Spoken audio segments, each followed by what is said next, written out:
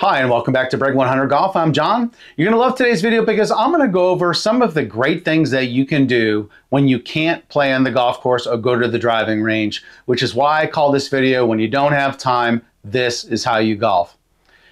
If you have a golf simulator, you can golf at home. Never ever will replace playing on a real world golf course. Obviously, hitting balls on a driving range, it's important you do that as well. However, there's a lot of fun that you can have on a golf simulator. There is a lot of practice that you can do on a golf simulator to help get better, maybe along with a golf coach or getting golf lessons, using that simulator to help practice and get data to make your game better. I mean, really, whether you have kids in sports, if you have a busy, hectic career, if you own a business, if it's raining, snowing, too hot, too cold, not enough time to practice, not enough time to golf, no time to practice, it's too windy, crazy times, tee times, waiting for slow golfers 20 minutes at a tee box, or there's no golf courses near you if you're in a remote area, etc., etc., etc. There is a way to get a golf practice session in or a round of golf very quickly by yourself, with your family, or with your friends by having a golf simulator. Now, there is a solution. Yes, it's an investment. Let me show you. First thing, I do have SkyTrack Plus, Unicore i Lite Mini, and a Garmin R10 launch monitor. So I have a vast amount of options for software. And that is something you really need to decide when you're setting up a golf simulator, or if you have one, what direction you want to go. Do you want a Doppler radar, a less expensive launch monitor, like the Garmin R10, or the Rapsodo MLM2 Pro that sits behind you? That's great for somebody that has lefties and righties in their family or with their friends, or maybe a side-sitting launch monitor, which I now prefer. And I use the SkyTrack Plus, and also I do have a Unicore i Mini Lite, which is absolutely fantastic as well. There's always going to be some sort of subscription typically for software. For instance, with the SkyTrack Plus, you have a $129.95 subscription, and that gives you access to the driving ranges, the Swing Lab. You can connect to third-party simulation software, new improved ranges, and then unlock add-on availability. And then also, I have the Courseplay, which is $220 a year, and you're going to get, right now it's actually 31 courses from around the world, including Pebble Beach. And then I also have E6, which that has 15 courses from True Golf E6 Connect, stroke play only, and that's $120 a year. So I'm going to demonstrate some of that for you, and then also with the Unicore, you've got some options as well. So in order to use the Unicore software, you do have to have at least the Pro package if you want to use third-party software. I'm not going to go into everything, but they also have Refine, which is golf simulation as well. And I bought the Unicore mainly so I can use it with GS Pro, because I wanted a supported launch monitor with GS Pro. In the past, I had been using Garmin with a third-party connector, and that is not officially supported with GS Pro. You might have additional problems if you use a third-party connector, as some people have ran into, like myself, using a third-party connector with software. However, it is possible to do that, and it is possible to do it trouble-free, as I have been for probably the last 9 months trouble-free, but I did go through some problems with it. At any rate, I also like the side-sitting launch monitor that is camera-based, because it does a better job of picking up short chips, and it also gives you the ability to putt, like with the SkyTrack system or something like the Unicore, without using webcams and an additional software and setup. But there is a way to do that if you decide to go a less expensive route with like the Garmin or the MLM2 Pro, because there are a lot of different third-party connectors out there that you can do that with, and webcams if you're a techie kind of person and can set that up. Now, I wanted to show you a couple of things, like with SkyTrack. I wanted to show you the long drive competition, which you can do to play with friends. Really kind of a fun thing that they've just included with their SkyTrack software. And also, one of the driving ranges, I believe they have 7 or 8 driving ranges out, and they continue to add them every month. And this one is called Tour Proximity Islands. I really like this practice area. I want to show you that. So something else fun that you can do within golf simulation. And then also I want to show you hole 7 and hole 18, which are some of the most famous holes in the world, and that's on Pebble Beach. Also, I want to show you the Unicore iMini Lite along with GS Pro. And specifically, I want to show you putting, which works very well with the Unicore iMini Lite within GS Pro. Now you do have to have a subscription, which is $199 a year for the Pro package, in order to use the third-party connector. I'm not going to go over everything with the Unicore for the software, but I am going to put that graphic up on the screen. And there are other packages like the Champion package, which will give you 20 refined courses as well, which is their golf simulator software. It's kind of interesting. So also with Unicore, I want to show you the driving range within GS Pro, and they have up and coming changes to that coming very, very soon. And then on-course practice is my absolute favorite thing within GS Pro. And GS Pro, their subscription is $250 a year. Put that graphic up on the screen here for you. And that is going to be improving dramatically here coming out in the fall. I did a video on that a few weeks ago, so if you want to take a look on my profile on my channel, you'll find that. And I'll also put a couple of videos at the end here that I think you'd be interested in if you don't have golf simulation already, to not make mistakes when you set things up or buy things. And I kind of put some of my top 10 mistakes that I made as I was in my golf simulation journey. And I also wanted to show you within GS Pro and the Unicore iMini Lite is on-course practice, which I already said is one of my favorite things within, if not my favorite thing within GS Pro. And it gives you the ability to put the ball anywhere on the golf course, on any hole within GS Pro, which right now I believe there's over 700 golf courses. So one thing that I'll do is maybe play a long drive contest on a specific hole from a tee box. Well, Sanctuary, I believe it's hole number 1, has a drop, an elevated tee box down to a green that's 79 yards down, and you can really bomb drives. So maybe you hit 5 drives and they hit 5 drives and your other friend hits 5 drives, and the best, whatever you figure out between the 3 of you. So let's go ahead and do that. All right, the first thing is Tour Proximity Islands on SkyTrack that I wanted to show you.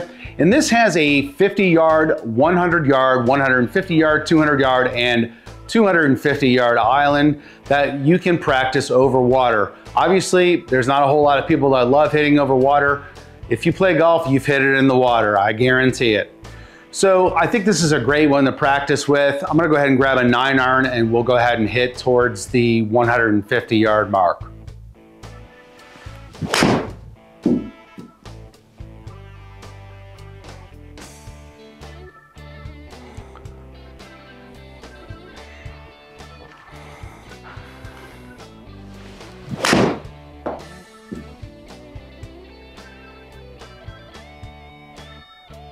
Get up there. Nice. Beauty. But let's go ahead and move on to the long drive competition. This is something you can play with your friends. I'm not doing that right now. I'm just gonna hit a couple shots here for you. Okay, so the idea of the long drive competition is you can add friends to it or competitors to it, and it gives you a total score based on either 3 or 6 shots. I'll go ahead and hit a couple here for you.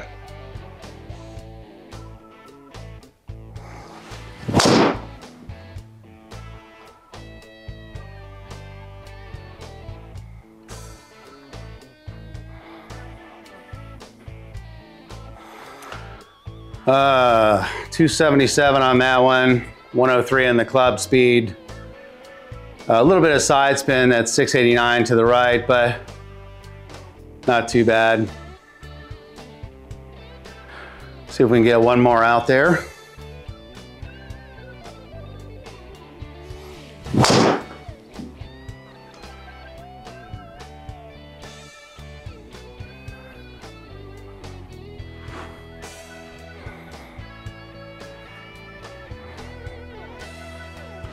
$275, still about the same side spin.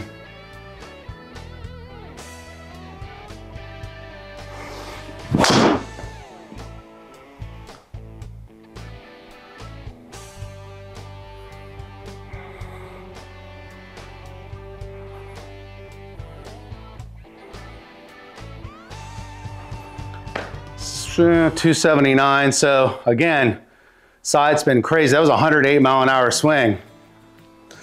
All right, now I'm mad.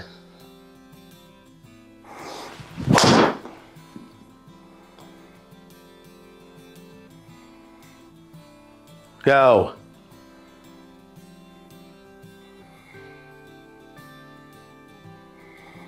$278, 105-mile-an-hour swing, but the problem is the side spin, 758 RPMs to the right.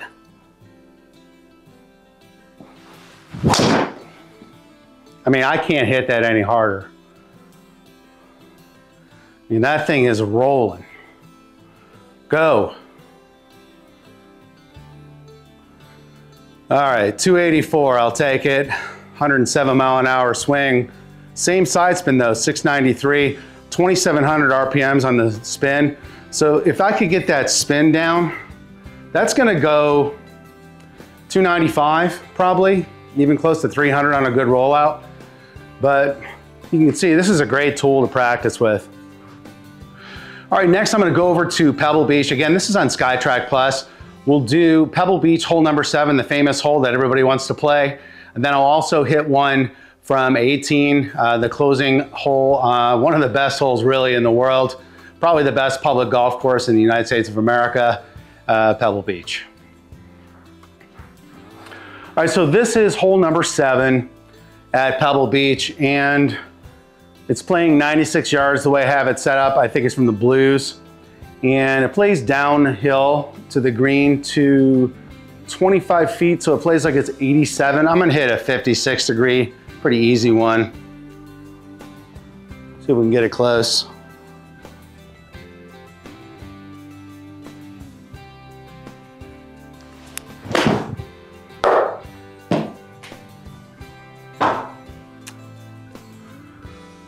Stay there. All right, not too bad.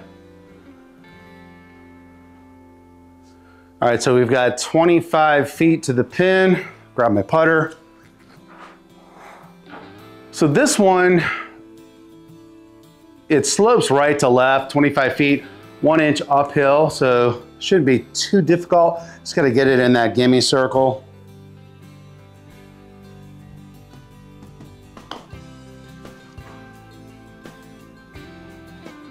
All right, there we go, so that's par. Our next hole will be hole number 18 at Pebble Beach on SkyTrack Plus. Same thing for SkyTrack.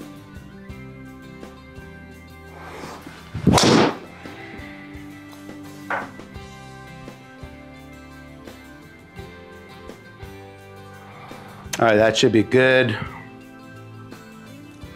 271 yard drive to the left of the tree. So we've got 253 to the pin. I don't have anything that can get me there. So I'm gonna lay up over in that wide green area on the other side of the bunker.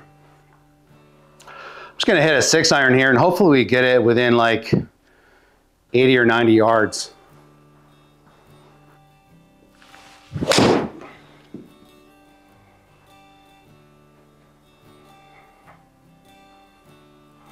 Nice.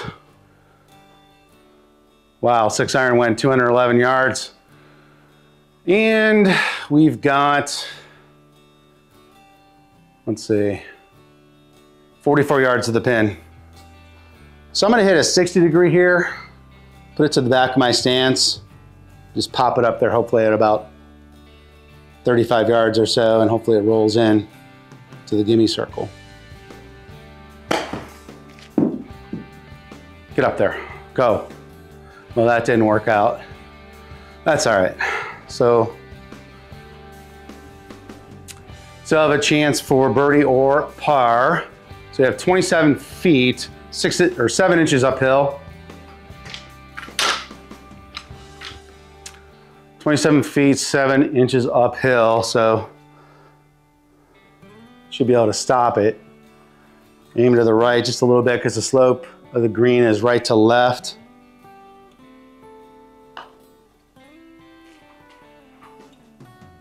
Get in the hole, get in the hole, get in the hole! All right, that's par. So that's what you can get with SkyTrack. A lot of really cool practice utilities, great course play. They're only going to add more practice to the software, and they're going to continue to add great real-world golf courses to SkyTrack course play. Let's move on to the Unicore iMini Lite along with GS Pro. All right, we've got GS Pro loaded up. I loaded up the putting range for the 10-foot putts. I took one putt, I made the first one, so we're doing good. So basically the way I've got this set up is it's exactly 10 feet to where I've got it marked, where my ball is, to the screen. So essentially, if it works correctly, and it does, if I hit a 10-foot putt and I hit it straight, it's gonna go in. So we're gonna go ahead and hit a couple putts here for you, show you how this works. What's great about the Unicore, it gives you feedback, tells you if you're in range for the shot. So put that in range and you'll hear it'll audibly tell you. All right, let's hit a couple putts. It's great to putt to start out a round or just to practice on a golf simulator because it is different from putting in real life. Nothing really beats that. All right, well, I'm 2 for 2. Let's see how many we can get.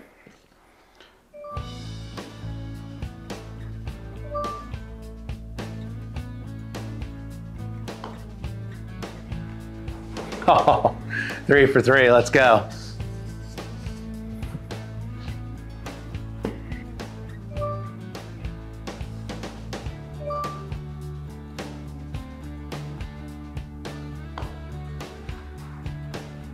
Four for 4.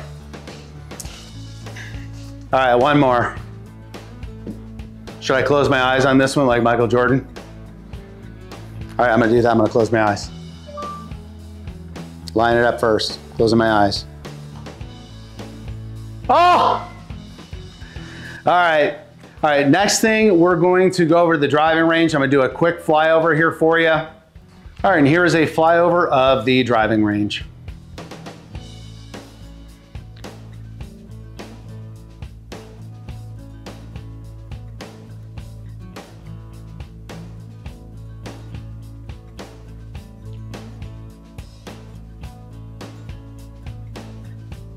All right, so this is hole number 1 using Sanctuary with GS Pro and the Unicore iMini Lite. I did take a couple practice swings.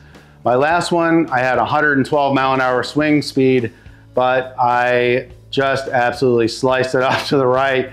So I'm gonna aim a little bit more to the left and see if I can straighten it out. And we'll see if we can get one really down there for you.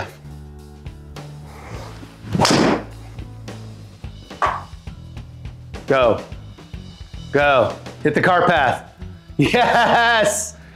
Let's go. All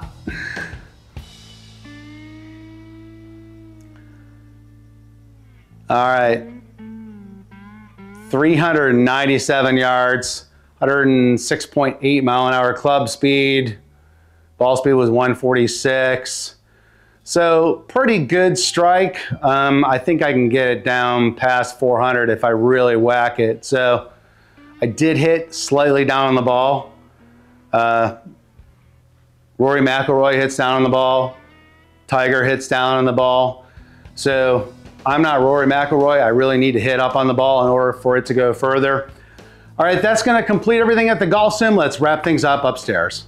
So that's going to be about it for today's video. If you liked today's video, hit that like button. It would really help my channel to grow and allow this video to be shown to way more people. It is the greatest honor that you could give to me. Also, if you're not subscribed to the channel, please do that right now. I would love that.